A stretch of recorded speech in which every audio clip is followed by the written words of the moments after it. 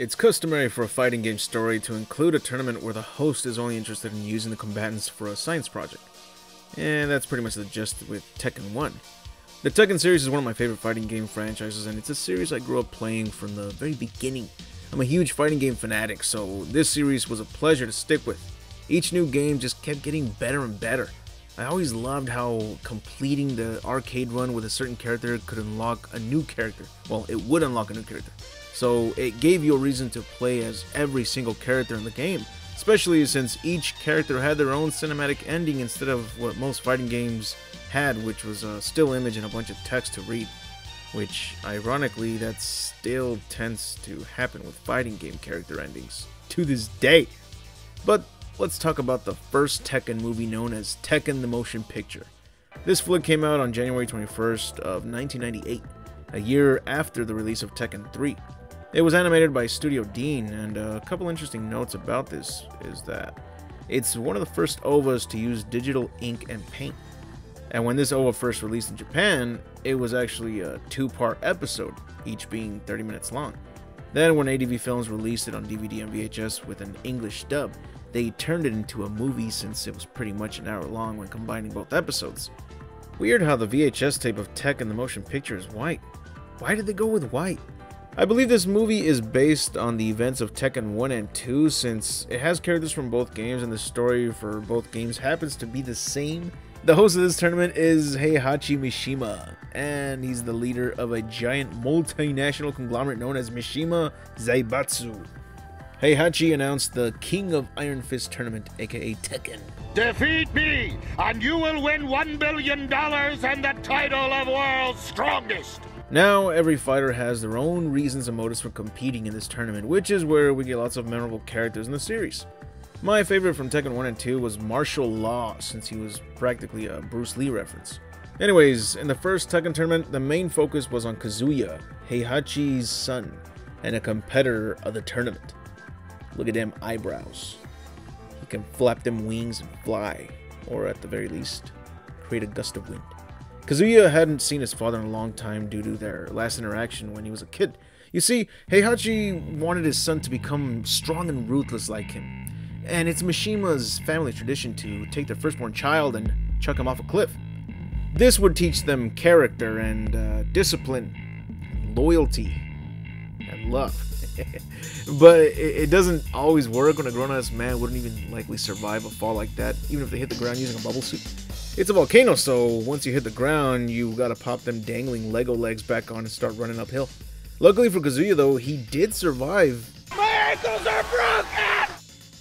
They're surely broken! So because of that, Kazuya goes on to train his whole life to get revenge on his father for deeply scarring him. Kazuya has always given me like Vegeta vibes, and in this adaptation, it seems quite accurate. Kazuya kind of looks like Vegeta too, if he had long flappy monarch eyebrows. There's also Jun Kazama, who takes a spot as the second main character to this adaptation. She is an agent for a wildlife protection organization, but there's something special about her. She can sense powers within others, and she can tell if it's like evil power. She knew Kazuya as kids, and after he was thrown off a cliff by Heihachi, she saw it all happen and she tried looking for him but couldn't find him. So when she found out about Kazuya attending the Tekken tournament, she followed him, and throughout the movie she tries to free him from the dark power within him. Other characters from the first two Tekken games make an appearance, and some of them even get a fair amount of screen time. Their introductions aren't even half bad. Jack gets one of the best introductions compared to the rest, and his side story is pretty damn interesting.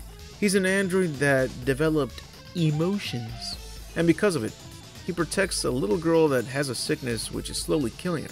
So he wants to get in the tournament to reach a secret lab within the island where the tournament is taking place at, so he can save the little girl with the help of a researcher called Dr. Boskonovich. And that's another thing. This movie includes secret characters like the Doctor himself. Even Roger, the boxing kangaroo, he has a part in the story. It's not really even a pointless cameo, if you think about it. There are some characters that only appear in the background like King and Yoshimitsu, but it's not too bad because you do get a fair amount of characters with their own introduction and the right amount of screen time here, so they couldn't fit them all. And for those who were only seen in the background, their inclusions aren't pointless either, because they showed up in the tournament and that is what happened in the games. Those characters did compete. Not everyone will get to be a part of the main story, but that's okay because you at least get to see that everyone that was in the games does make an appearance in the story here, so it's pretty damn accurate basically. I also like this particular art style for the movie. I like seeing the little extra details on faces, like the nose will be detailed and not simply a dot or a tiny slanted half triangle. Now, the beauty of a fighting game adaptation is to see your favorite characters fight exactly like they do in their respective video games, right? I like that they at least look like they do in Tekken 1 and 2 here, but sadly they don't fight like they do in the games. There are entertaining fight scenes, mostly short, but you'll still get a kick out of them. Kazuya's fight with Heihachi was pretty damn entertaining. I like when Heihachi elbows Kazuya in the forehead like Nick Beam. There's a lot of good scenes here for sure. There's this other part where Lei Wulong is using his stealthy maneuvers around the island to enter a guarded cave. He is spotted by one of the guards and Jack appears from the water and grabs the guard's head and breaks it open like a coconut. I'm kidding, he just tosses him aside. In the first Tekken game, Kazuya beats Heihachi in the tournament and throws him down the same cliff that Heihachi threw him in years ago. Then in Tekken 2, Heihachi got him back by defeating Kazuya in the tournament and re-throwing his ass down that same cliff. It's so goddamn silly, isn't it? So, because no one was thrown down the cliff at the end of this tournament, I can't be 100% sure which Tekken tournament this movie is taking place in. I want to say it's the first Tekken since Kazuya won at the end, but with everything blowing up and Heihachi escaping, I can't see Kazuya ending up with the prize money and the throne for the Mishima Zaibatsu. It also doesn't help that we have some characters from Tekken 2, and even Yoshimitsu has his new costume from Tekken 2, so it's like a mix of both. But I won't say that's a bad thing since it's a little twist that doesn't exactly ruin the story going forward. Especially since both Kazuya and Heihachi would continue to survive being thrown down the same cliff over and over. By the end, Kazuya was able to defeat Heihachi, and just as he was about to throw him down the cliff, Jun stopped him and managed to calm him down and convince him not to do it. Years go by, and we see that Jun is shown to have a son, called Jin Kazama, and the film ends. What I honestly can't believe here is that, after seeing this movie for the second time, I feel like this movie is a great Tekken adaptation. I don't know why I didn't like it at first. I first saw this movie years ago, like 2006, so this is my second time watching it, and back then I remember I didn't like it at all. So I'm surprised that it's the exact opposite reaction now that it's been many years later. My real complaint now is that the characters don't exactly fight like they do in the games. That's one thing I'm always looking forward to in a fighting game adaptation, but what I'm also looking forward to is seeing characters from the games appear and act like they should. Those that do appear in this adaptation act like they should and dress like they do in the games as well. So that's awesome. I like the introductions for each character that played a small part in this movie. It sucks that not all of the fighters that appeared in this movie ended up getting a little bit of screen time, but it's like I said, it's understandable since there isn't enough time to like dive into each character, giving them an intro and screen time for each and every one of them. We see a couple of them like Bakdu-san and Ganryu fight, but they're easily beaten up. I think Bak deserved a better fight scene than this though. I know in the story he doesn't win in the first tournament he competes, but he still has an interesting arc, like becoming my favorite character's teacher at his Taekwondo dojo. And I believe that this is the tournament where he ended up disappearing for a long time, right? But again, I'm not going to complain about him and the others like Law, King, Paul, or Yoshimitsu not getting enough screen time. Well, not getting any screen time whatsoever, basically. Just being in the background. Because those that were given their own like intro and scenes were perfectly portrayed. Bruce fans will likely disagree, but even though he lost with just a single punch, I think his intro was cool. Plus, he might have had a chance to defeat Jack if he knew that he was fighting an android with like titanium armored skin. After all, he easily dodged that first attack. I also think that it's not that bad to see some of these characters easily get defeated because this is the first Tekken tournament after all. Characters become stronger and more skilled over time, so I can believe that some of them could easily have gone into this tournament overconfident and lost quicker than anyone. I think it was pretty fucking dope though when Michelle tries to kill Heihachi with a tomahawk the second he reveals himself to all combatants, and he doesn't even block or dodge it, he parries with his teeth. When Kazuya fights Michelle, he performs a juggle combo, so isn't that sort of close to the games? It looked like a juggle combo, it was like 3 hits though.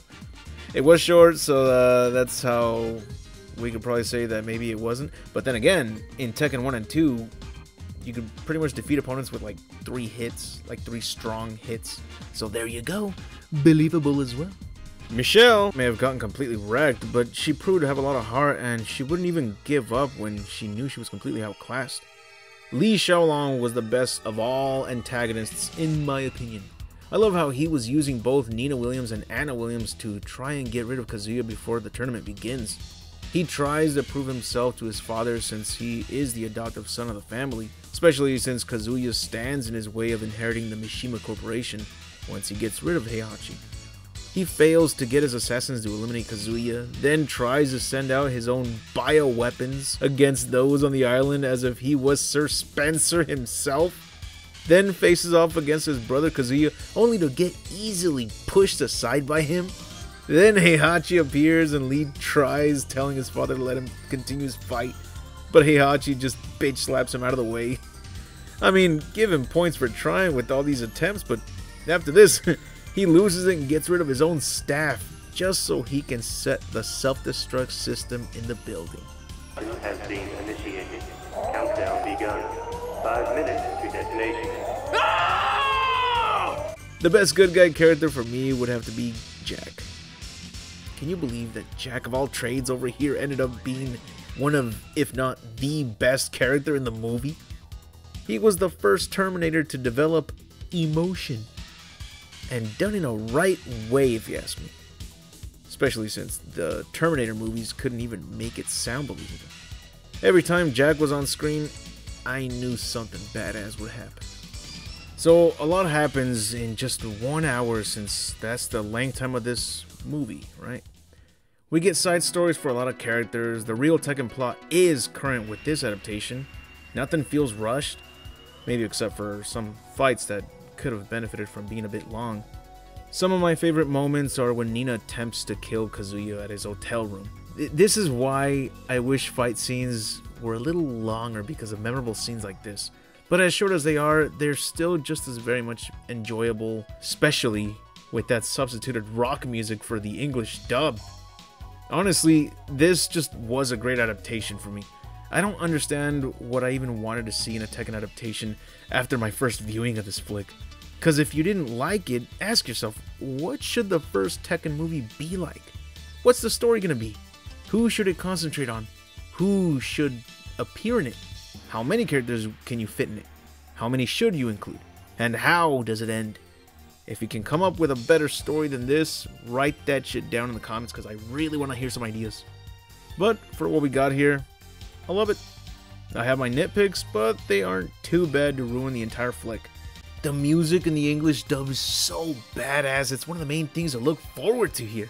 I mean, they included Stabbing Westward, Corrosion of Conformity, Soul Hat, The Urge, The Offspring. Dude, that's the shit right there!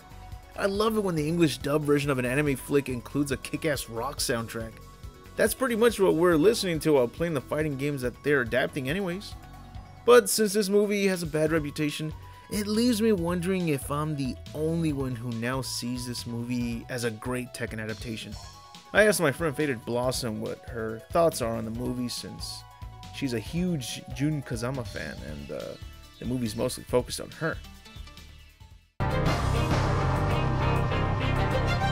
A very good question to ask an actual true Jun Kazama fan ever since the good old days of Tekken 2, and has stayed loyal in supporting her for over 27 years and will continue to do so.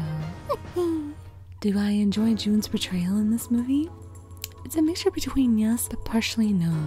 Knowing the fact that many people take this movie into consideration of her past being canon, which it isn't. Jun is 6 years younger than Kazuya, and those who are aware of what has happened to Kazuya when he was 5 years old, the time Heihachi threw Kazuya off of the cliff. Jun wasn't even born during this moment, so within the flashback scene of them being children to know each other, and of her asking this ridiculous question. Why are you so upset? Is it because your father threw you off that cliff? What? Jun would never be angry at someone, let alone Kazuya, if she knew this happened to him to ask such a thing. If anything, she is a character who is concerned for other souls that are troubled. In this case of Kazuya, she would have instead said, I can only understand why you're upset, but is there more to your anger at your father? Because remember, Jun has no idea that Heihachi threw Kazuya off the cliff, nor even knew who Kazuya was, until the organization she worked alongside as a wildlife organization officer told her to investigate the wildlife animals being taken from their homes by Kazuya. In this case, Alex and Roger. If anything, her having Kazuya's locket would still work in her favor if she happened to have traveled nearby the area and picked it up in her journey to keep it within her possession to find out who lost it. And by seeing Kazuya's expression, would know it was his. So in other words, yes I do, more so than that crap of a live-action movie of what they did to my beloved angel Jun Kazama. Back to you, Scorpion. By the way, those clips you see of Jun Kazama gameplay, that's all Faded Blossom right there. She's a damn expert at Tekken, and I still haven't beaten her in a serious match. I'm not even close. She streams about every week and is a talented voice actress as well. A link to her channel is in the description, so check that out. So that's my review of the first Tekken animated movie, and if you're a Tekken fan and haven't seen this flick, or you too didn't like it the first time you saw it, I think you should give it a second chance. It might surprise you after seeing what happened when we got more Tekken adaptations later on. That's it for the video. Thank you all for taking the time to watch this video, and if you truly enjoyed it, be sure to leave a like and subscribe if you want to see more content from this jabroni. I cover lore videos, facts, movies, and game reviews, all based on my favorite franchises such as Resident Evil, The King of Fighters, Mortal Kombat, Celebrity Deathmatch, The Mask, Dragon Ball, The Terminator, TMNT, and more. I'd like to give a very special thanks to all my Patreon supporters. This video is for you, and I hope you like seeing your name at the end credits of this video. And if you too would like to see your name at the end of a new vid, be sure to join my Patreon, where you also get to receive exclusive videos and updates such as new art panels for my Resident Evil Outbreak comic that I'm working on. Anyways, I'll see you all in the next video, and remember to have an awesome day.